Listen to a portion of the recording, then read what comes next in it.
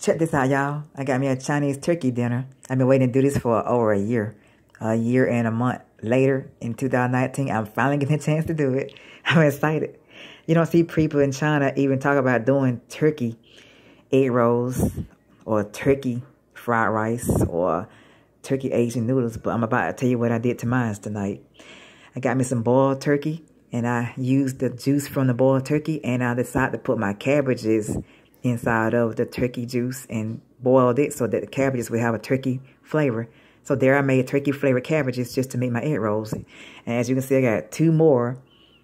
And this one I got a half of it just because I wanted y'all to see the meat inside of it that I used, which is boiled turkey. And it tastes so good too. Oh yeah, I forgot to tell you that I had added some more vegetables. Like you can see, there are some carrots in there.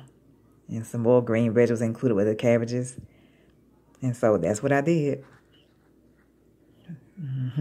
Then over here, I should say that I have the turkey fried rice where I use real fried turkey. And it was fun when I tried it too. Fried turkey, y'all. And I put inside my turkey fried rice. What I did was use the water that I boiled the turkey in to cook the rice in. That way I can have a turkey flavored rice.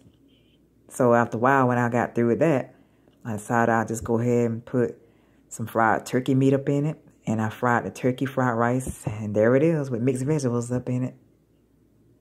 Turkey fried rice it is. And that's something you don't see Chinese people talking about either when it comes down to turkey.